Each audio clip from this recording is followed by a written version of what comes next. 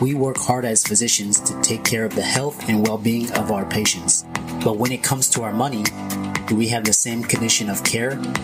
Probably not. Let's change that together. Welcome to the Financial Freedom for Physicians podcast, where we'll fight and advocate for your financial literacy. As always, I'm your host, Dr. Christopher Liu. Thanks for being here. Let's jump into the show.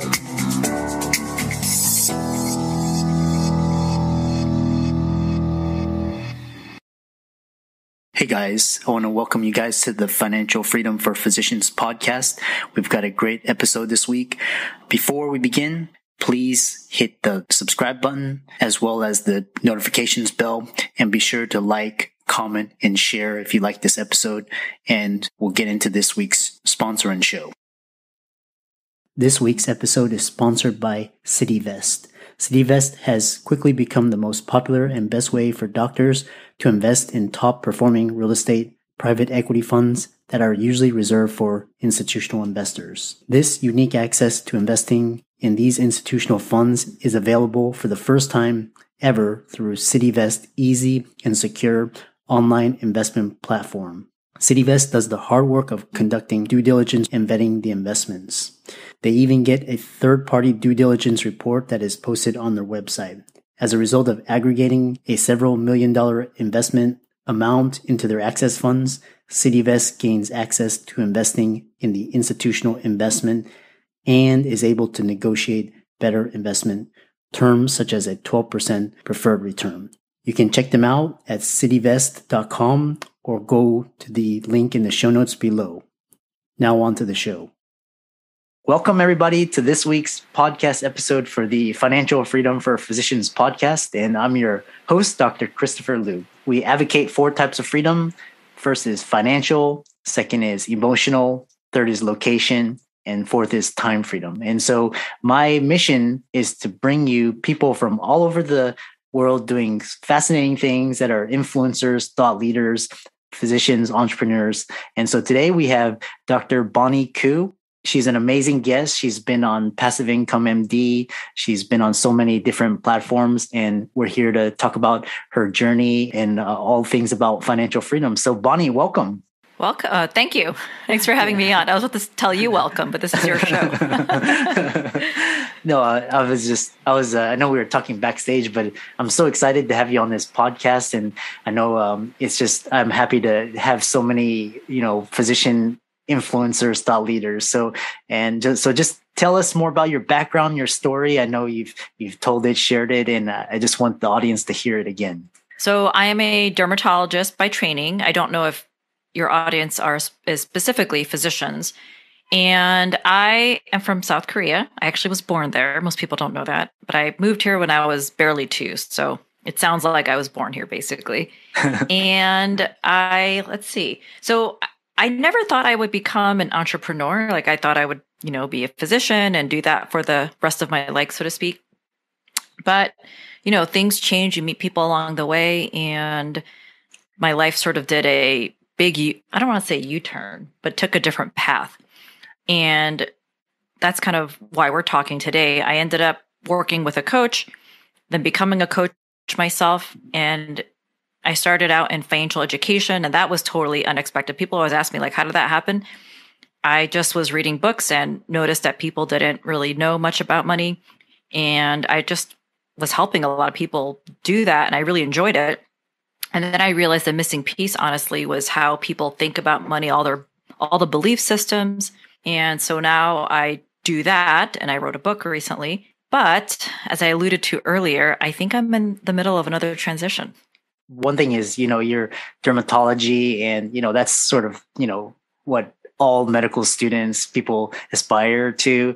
And so what made you transition from derm to, doing the work that you're doing now?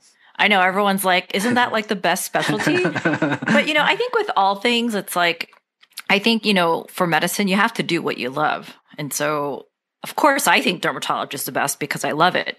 But people say that about whatever they do. Usually, hopefully, people do what they love, right? And so, like I said, I wasn't expecting to do anything else except for being a dermatologist. But like I said, I just started helping people with money education, and I wasn't thinking about it at all as a business. But after I started working with a coach, she would tell me that she saw just so much possibility for me. And then other people also said that. And I was kind of confused, if I'm perfectly honest. Like I never thought like, oh, this is going to make me money. But I think one day I just decided like, hey, why not? Like, because people always ask like, how did you decide? Like, I think I just literally decided. I kind of was like, why not? And then I, made money. I made a lot of money doing this, and that was fun. And it wasn't even so much like it's fun to make money, believe me, but it was also fun to learn about business and entrepreneurship, meeting people who do that. And I think that's what's most fun about business is the self growth, the personal growth, and then being around other people who are doing the same. And I think business is such a great vehicle to facilitate personal growth because you really have to go against all societal norms to be crazy enough to start your own business. Yeah. It's so funny. It's like, because I love I love you're so passionate about, and it was so interesting is like, you never started out with, wanting to make money. It was more just like, because you tried something new and you found it interesting, and then you found the way to like monetize it. And, so I think that's so like most entrepreneurs, they're like, oh, I want to, do this to get into money. And so, but I think that's a really interesting mindset and frame of mind. So. By definition, a business and an entrepreneur is going to make money. But if that's the only reason, like it's just not going to be enough to sustain you because entrepreneurship is hard. It's so much easier to be an employee. Yeah. So I think money is definitely one of the priorities. Otherwise, it's a hobby, right? Uh-huh. Or a nonprofit, I guess. But nonprofits have to make money too, So yeah. But yeah, I think I think the sky is the limit in terms of how much money you could make having your own business. Mm-hmm. But like I said, if that's the only reason, like it's just going to be hard and you'll probably quit. Yeah. Yeah. So tell us about Wealthy Mom MD, like who it caters to, what you offer. I know a lot of the audience would be interested in finding out more about you and possibly working with you. Yeah, it's so interesting. Like whenever I look back at decisions I've made, sometimes I don't understand why I made those decisions, but usually later on it becomes more clear. So I remember when I rebranded. So when I first started my blog, it was called Miss Bonnie MD, and that was just named after me. I didn't really put much thought into it. And then when I decided to, go all in on the business, I decided to rebrand because, it's important to know what a brand name means for the most part for a coaching business anyway. And so Miss Bonnie MD, it just tells you that I'm a physician and my first name, but doesn't really say anything. And so that's why I decided to rebrand to Wealthy Mom MD. I don't even remember how that name came about. It was definitely lots of brainstorming to get there. I had a bunch of other names. For example, I actually bought the domain Rich Bitch MD. Even though I knew I wasn't going to use it, but I was like, that is such a cool name and it was available, so I bought it. But anyway, I picked the word wealthy for a number of reasons because I knew at the time that it wasn't just about money. Like when I think of wealth, like, yeah, there's definitely money involved, but I also think of as it being more holistic. And what you said earlier about the different types of freedoms that you are all about. Like, I think wealth really also includes emotional wealth, right? Mm-hmm. And that includes time freedom and all that stuff. So I remember when I chose the name, I knew I wanted to pick a name that was more than just money versus, I guess I could have called myself, I don't know, Money Mom MD or something, right? Which would have been like a great alliteration. Uh-huh. But I think it's like I knew at the time that it wasn't always just going to be about money. So, but I'm so glad I did because it really goes in line with what I'm thinking about doing next. Yeah. And that brings us to a good segue is, you mentioned transitions and, I've a lot of my friends and colleagues, 2020, 2021, these were huge wake up calls and they're starting to live life more intentionally, just prioritize their values and beliefs and their goals. So tell us more about, this and then what you're planning next. Yeah. So yeah, I think you're absolutely right. I think the pandemic, and not just for physicians, but everyone to kind of rethink their priorities, it really kind of forced people to pause. And I'm glad that happened. Like, I don't I'm not glad a pandemic happened, but I think many of us really needed to have that forced pause and rest, although not all physicians got to do that because, depending on what you do, you probably had to work more. Mm-hmm. But for a lot of people, it was like a forced pause. And I think that's really important because I think it makes you really think about what's really important to you. It's so easy to kind of like go through the motions, stay on the hamster wheel, so to speak. And it didn't do that for me specifically. Like I just kind of was continuing with my business and it just like really worked out that my business was online. That's kind of the beauty of an online business. And so I was able to just do that instead of practicing, meaning like I could take a break from practicing. But it's interesting. I think a lot of people assume that I must have a lot of money or something. I mean, it's not that I don't, but I think people will be surprised if they actually looked at my accounts. But that's kind of what I really want to tell your listeners is like options aren't dictated by how much money you have. I think a lot of people think that.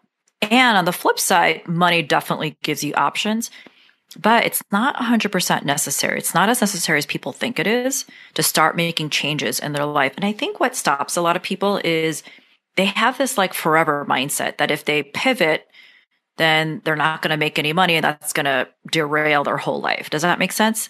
Yeah.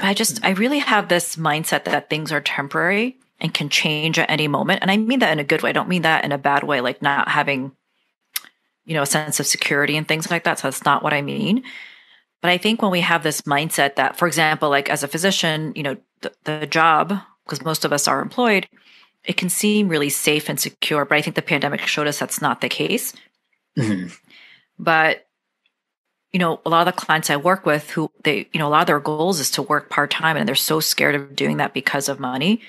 I just kind of want to show everyone that it could just be temporary. Like, because I think so many people are working so much, they don't have time to think about their life. There's a quote by Michael Hyatt I really like. It's something like most people spend more time planning their vacation than planning their life. Mm-hmm. Wow. And I think that's really true, right? People get so excited about planning vacations. And I love planning vacations too. But like, what if we put that same time and energy into really thinking and planning our life? So I'm not sure if I answered your question. I may have gone off. Yeah, that's off topic a bit. No, that's so profound because the narrative is, you have to have, X amount and then you can, walk away. And really it's what you alluded to. It's more just like having the ability and, the means and the freedom. So I think, that's like this is just so profound. It's like a whole way of shifting the way we think about, money and freedom and time. So, really just, and I think if more people were to adopt that your types of way of thinking, a lot more people would, be less scared to, go out and do, what they wanted to do. So, yeah, I mean, most people think it takes a lot of time, meaning like years, to have that money for the freedom. And I just like to challenge people, like, what if that's not true? Yeah. Yeah. So I think that's what stops people is they're like, well, if I pivot, then I'm not going to be able to save enough money because, most people are really thinking about money in terms of compounded interest in the stock market. And that's like the bare minimum, of my opinion, in terms of the speed of how people can, make and create wealth. I was focusing more on the other types of freedom. And obviously I do invest and put things into, mostly real estate now, but also myself, like, I'm only limited by what I can do by my mind. And so I'm investing heavily in that. And I have no doubt that I'll be creating a lot more money than I do now. So I really don't worry about like, oh, I'm not putting away $20 or $30 or $50,000 into investments every year because I don't have that self-imposed limit that's what's required. And that's one of the reasons why you're able to be free and do everything. So then you wrote a book, and I know a lot of people are interested because I know it had a great launch and a great public reception. So, and I would love the readers to have you talk more about your book and everything.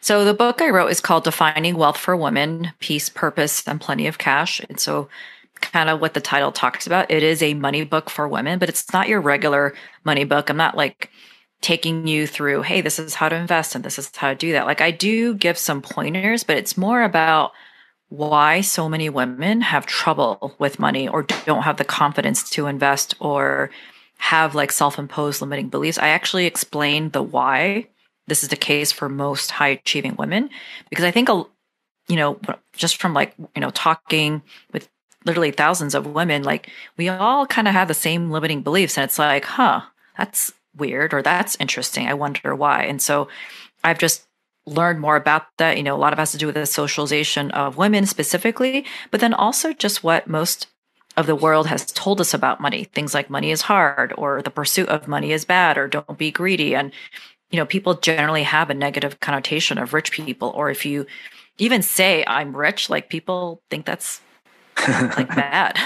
You know what I mean? Yeah. They're like offended almost, right? And it's so strange. Like, why does money do that? Like, it's so interesting to me. So that's kind of what I wanted. The point of the book is just to help people understand what they think about money and how to, reframe that. And so that's why I wrote it. And so it got published early 2022. Yeah, and I saw there were so many social media posts, and there's so many great reviews on Amazon. So for all the listeners out there, be sure to go on the Amazon, search Bonnie Koo, and check out the book. It's a really great book. I know a lot of physicians, they're interested in getting started doing what you do. Any tips and pointers how to get started? So I guess the question a lot, and the reason why I'm just hesitating is because I don't think I started it in a traditional way, because I think most people I meet, they have the idea for the business already and they want to know how to start. Like, I feel like I kind of did it a little backwards, because I was never thinking about this as a business idea. I just noticed that I was good at this and there was a demand for it. But I guess if it was starting all over, I think the first thing is just having the courage to even like verbalize that idea that you want to do. Because I think a lot of us hold it back because a lot of us are like, well, I don't think I can do that, or someone else already does that. And so I think just listening to that inner voice, that tug that you hear or listen or feel. And then I think the next step is really to surround yourself with people doing that. Because I think if you don't do that and you talk to your quote unquote regular friends, and I don't mean that in a derogatory way, they're going to be like, why would you want to do that? For the most part, right? Because they'll think you're crazy, especially if you are a physician or some other already well-paid professional. They'll be like, why would you want to do that? And so I think just expect that people will say that. But then I do think it's important to surround yourself with people.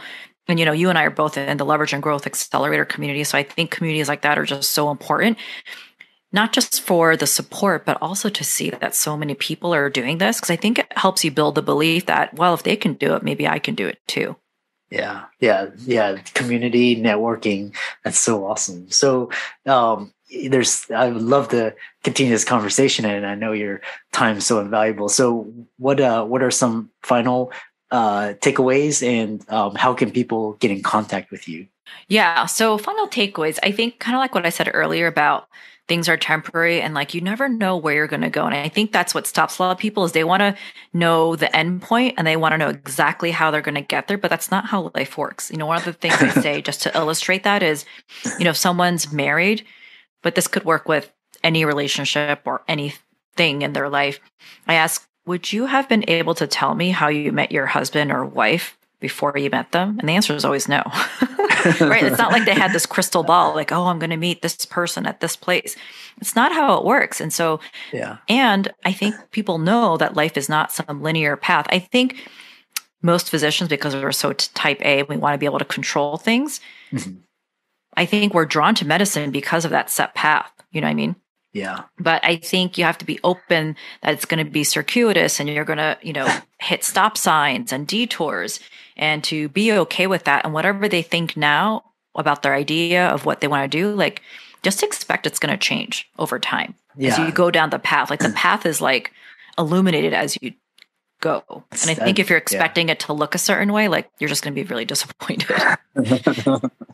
Yeah. I was talking with a client the other day, and then we're just talking about just like the narratives that we're fed through just like society and the way things should be. And it's just, I'm glad that COVID happened, not because of but just because it forced everybody to just sort of wake up and like see what's going on and realize that we're being fed so many different narratives, and we're able to choose what we want to believe in. So it's this is a fascinating conversation.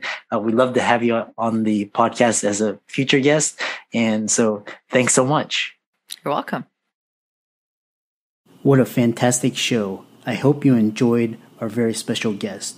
Just remember, as a shout out to our this week's sponsor, CityVest.com. CityVest gives you access to the best real estate private equity funds with enhanced investment terms, verified due diligence, and lower risk. You can check them out at cityvest.com or click on the link in the show notes below to hear about their upcoming investment offerings. I'm excited that you made it for another episode. You are truly the best. If you've been following the show for a while, you know that my passion is to bring you the education you need to find your path to financial freedom. Please come back week after week for new content, new resources, and great guests. Until then, if you haven't already, please be sure to check out the website, www.drchrislumdphd.com for more support. I'll see you next week.